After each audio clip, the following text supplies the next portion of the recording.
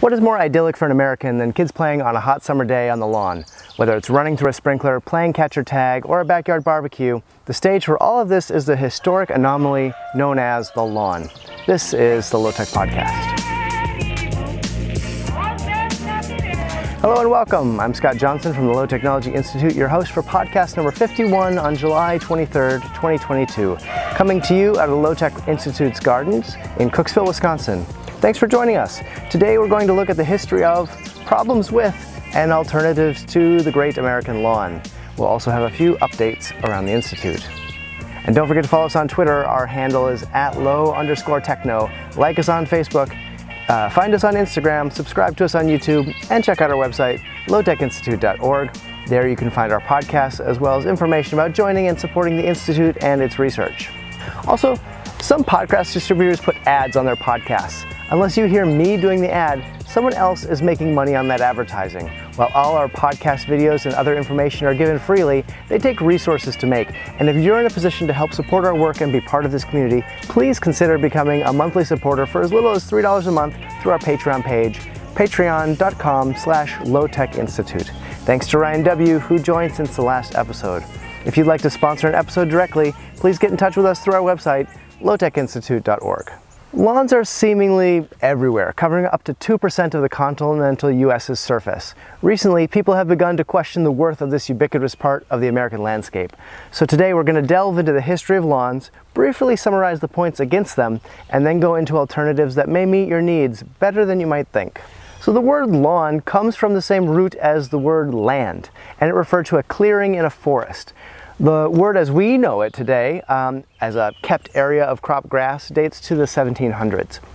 From the medieval period onward, lawns were really only found among aristocrats, who could either pay laborers to scythe the grass to an even shortness or have sheep, rabbits, or horses graze carefully over grassy areas to create so-called green carpets. In the 1600s and 1700s, the European aristocracy began to cultivate lawns to emulate romantic Italian landscape paintings. This allowed their opulent manor houses to be viewed in a large, managed landscape scene. By the 1800s, the lawns had become a mark of wealth.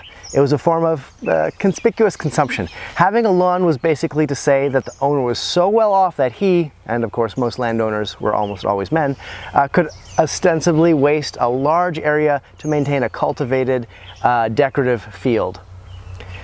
In North America, early European settlers brought grass and clover seed from Europe after they lost a lot of cattle, sheep, and goats to poisonous and less nutritious grass and forage that was already native to the East Coast.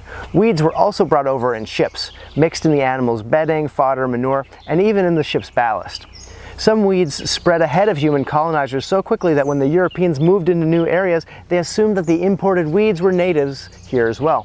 And I'll note that most of this history comes from Virginia Scott Jenkins' book, The Lawn, A History of an American Obsession. The lawn as we know it today didn't develop until the late 1800s with the advent of the reel lawnmower, R-E-E-L. You know, the one with the set of blades that spins as you push it?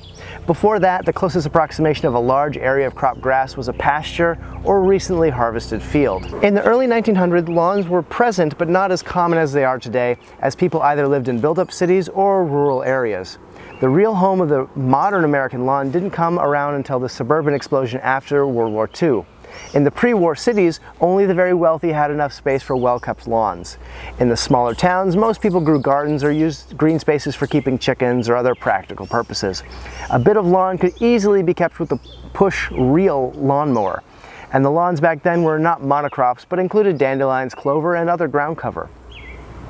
It was only after the war, with the expansion of largely white, middle-class suburbs and the keeping up with the Joneses mentality, that the lawn started to become what it is today. And a part of that is due to bomb factories, but we'll talk about that in a minute.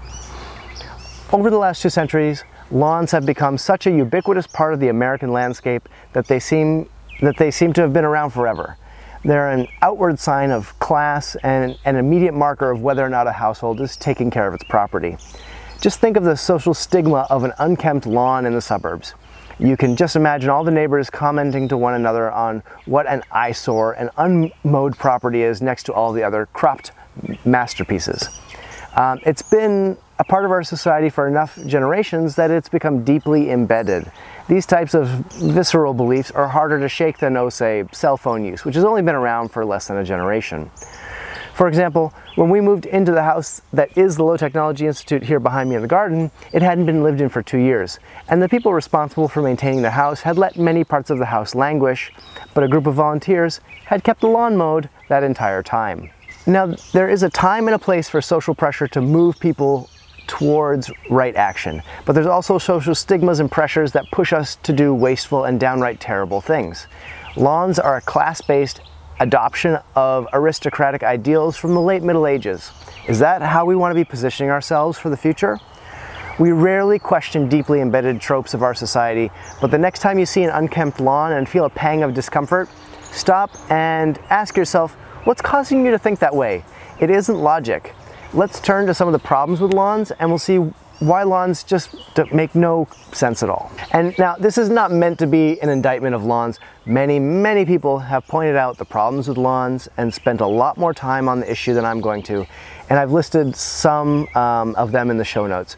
But to summarize, we can sort the problems into, let's say, 6 categories. The first category, of course, is ecological. Lawns do not appear in nature. Lawns are usually monocultures, literally excluding any type of biodiversity, which is inherently unstable for the environment, but also the grass species itself if a single fungal variety could wipe it out. It's also less useful for the fungi and animal life that live with the lawn. Plus, at least in the US, the species that are used for lawns are non-native, and their cultivation reduces the prevalence of native grasses and plants. The next category is water, and depending on where you live, watering your lawn might be a significant waste of a finite resource. Americans average 12 inches of water on their lawns each year.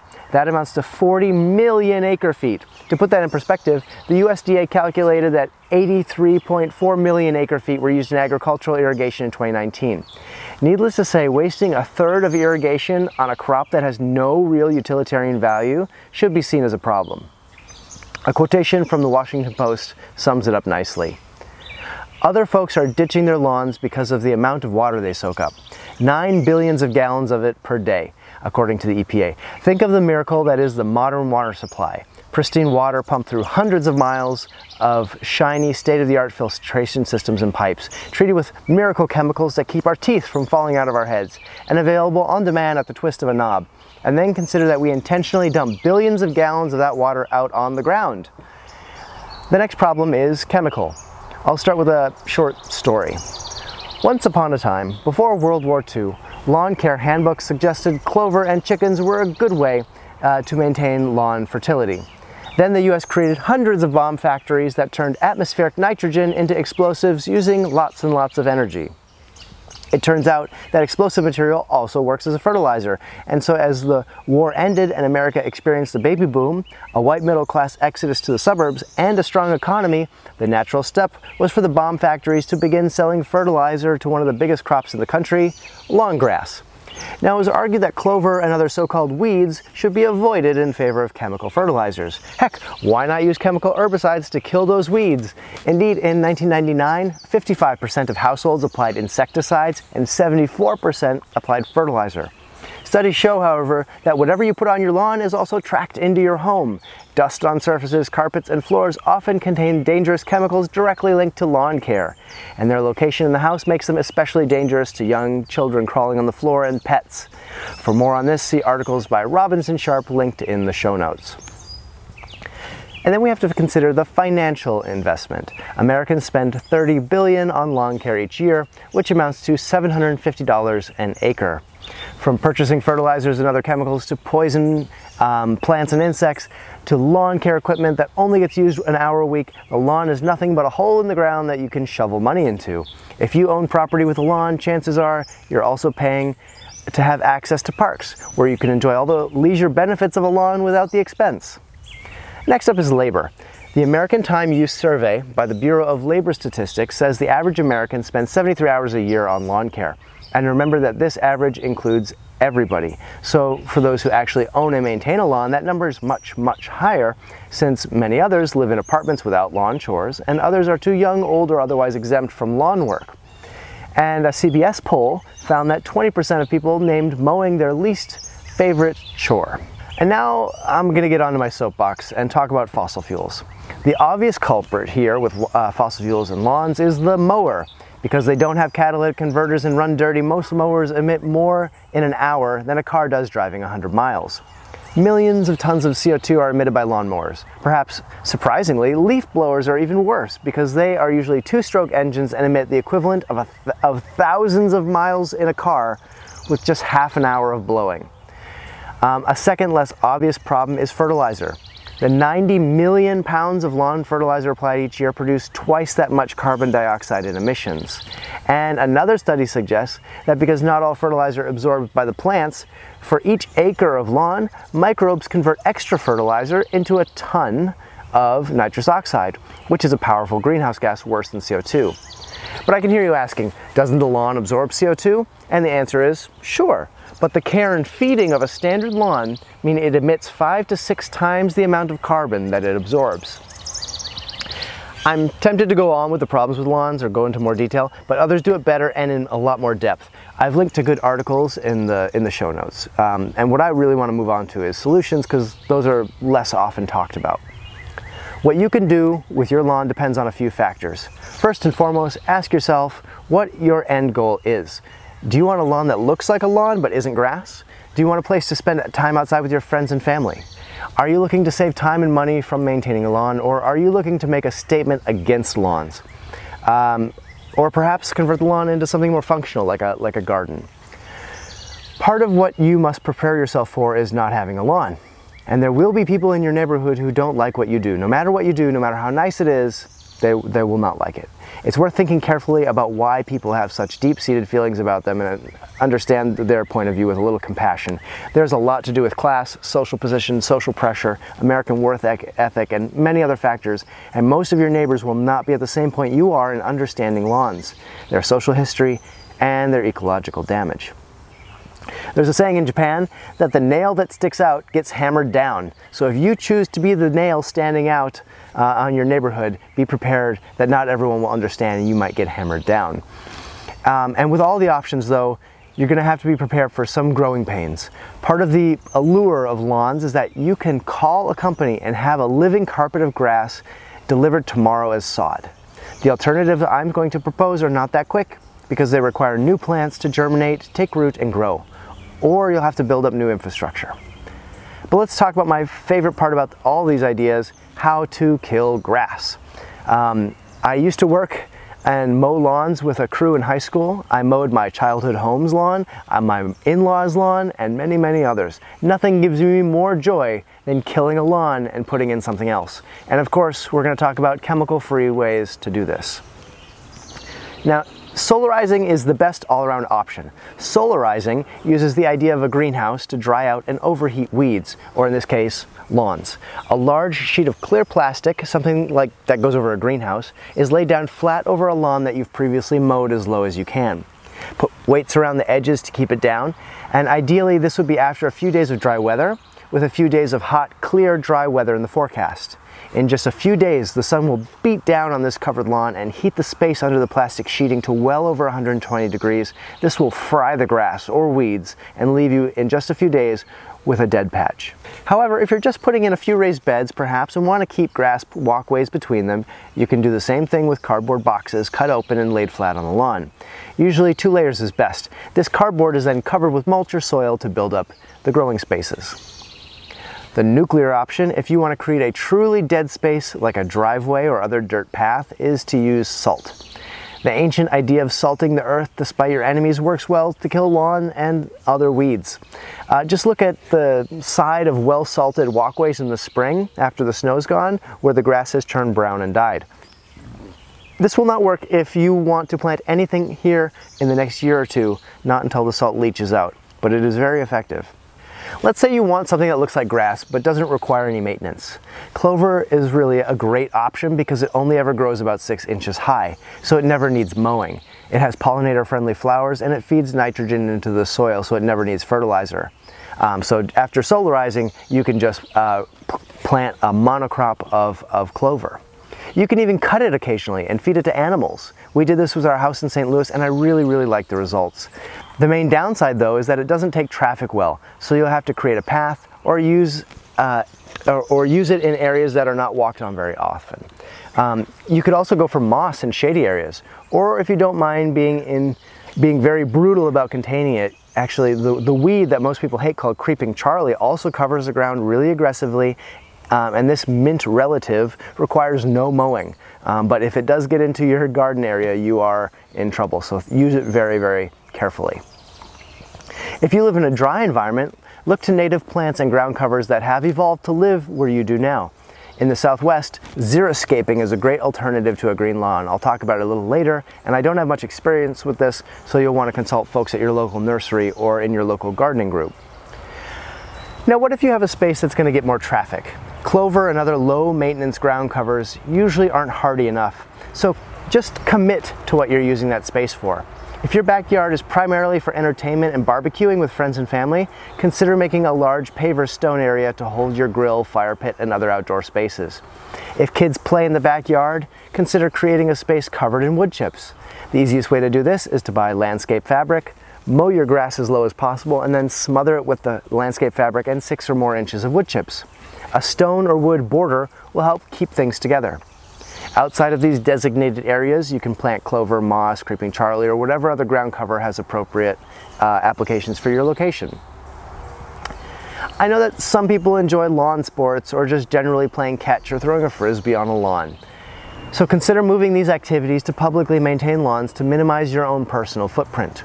If you absolutely must have your own space to do it, find grasses that are drought resistant and adapted for your area. I'm not going to get into the method of reseeding a lawn because that's not what I want to encourage, but what I will suggest is that add a good amount of clover seed to your whatever drought resistant local grass seed you can find. I know this sounds crazy, but it was commonplace before World War II and all the bomb factories being converted to fertilizer factories. Even if the clover won't reach its full potential because you're sometimes mowing it, it will still pump a fair amount of nitrogen into the soil. To avoid emissions caring for your small area of lawn, switch to a reel type push mower because hopefully this is a small area. You won't need a power mower for a smaller area. And some people like electric mowers, but this is probably a lot of embodied emissions to create an electric mower, and the old-fashioned reel mowers are a lot easier on the environment when they're produced and also when they're used. Or learn to use a scythe, although that does take a lot of practice. And do not water or fertilize this space. That's why you got the drought-resistant variety of grass, remember? And by adding clover seed, this will add nitrogen. The biggest change, though, will have to be mental. You need to get away from the deep-seated feeling that many Americans have about a manicured, so-called beautiful lawn. Let's say you want to be a little more radical. And I already mentioned xeriscaping, which is turning a lawn into what most of us would call a desert-type landscape. This involves lots of drought-resistant native shrubs and succulents, and gravel and stones, as well as other low-lying vegetation to cover the ground. This was once radical in the Southwest, but is now increasingly common. A lot of places have incentives for you to do this. In more temperate areas of the United States, turning your lawn into a prairie is a great alternative. You'll want to consult with a prairie restoration outfit in your area, as they'll know the best local native seeds and plants as well as methods. In either case, a small sign to indicate why your lawn looks different than everyone else's might go a ways to helping the shock value someone might find in an otherwise manicured suburb. Be sure to check with your HOA or local jurisdiction, as some places have restrictions against thinking outside the box. If you live in such an area, this would be a good chance to raise awareness of the drawbacks of lawns and to agitate for change and freedom to choose not to be so destructive just to have a green carpet in front of your house. Another option is to create a garden where your lawn once dominated. Raised beds or row crops are all great ways to utilize otherwise wasted space. Now, while you might be tempted to do this in front of your house, next to the road to make a statement, I would warn against growing any food within 30 feet of a roadway, as a recent PhD dissertation at the University of Wisconsin-Madison showed that the heavy metals and harmful chemicals in car exhaust settle out onto the ground and the plants within a 30-foot radius of the side of the road. So as much as I love seeing gardens in the front of people's houses, the food there may be less than ideal.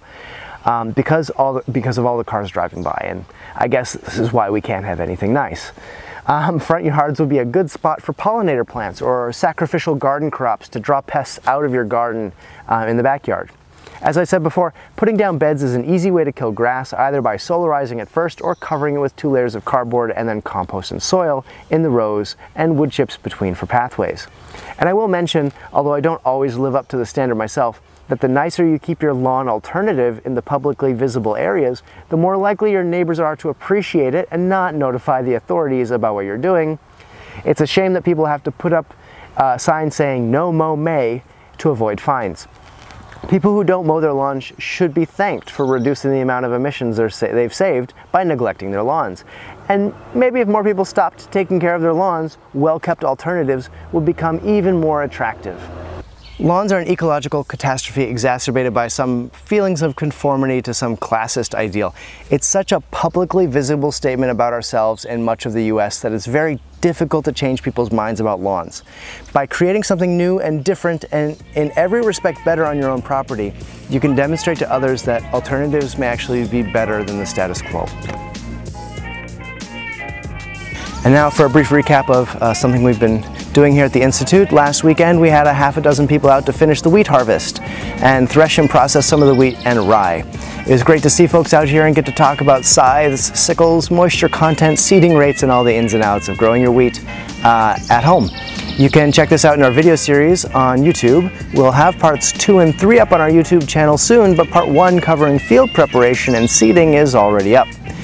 Imagine turning your lawn into a wheat field. That would certainly get the neighbors talking and probably would be quite an event as you harvest it the next summer.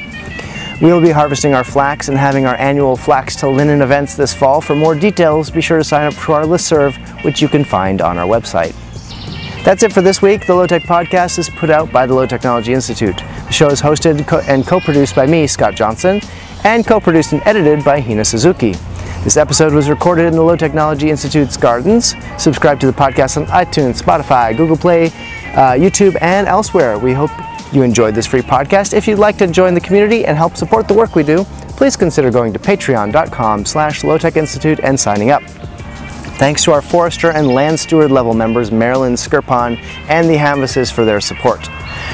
The Low Technology Institute is a 501c3 research organization supported by its members, grants, and underwriting. You can find out more information about the Low Technology Institute, membership, and underwriting at lowtechinstitute.org. Find us on social media and reach me directly. I'm Scott at lowtechinstitute.org. Our intro music was Get Evil off the album Orphaned Media by Holizna. That song was in the public domain, and this podcast is under the Creative Commons Attribution and Share Alike license, meaning you're free to use it and share it as long as you give us credit. Thanks, and take care.